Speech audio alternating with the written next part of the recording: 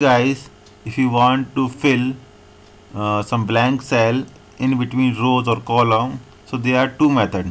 First one, first select this area where you want to fill and go to find and select. Go to special, select blanks. Okay, now all the blank cells are selected. So if you want to insert with one number like this 1 and control enter, like this you can fill all the blank cells in between rows or column.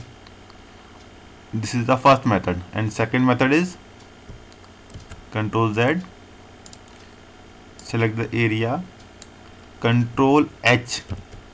Control H is for find and replace. Find what? Blank. Replace with any number. You can place n2 or you can 3. Replace all. 15. We made 15 replacement, means there are 15 cells that are blank and filled by number 3. So guys, thanks for watching.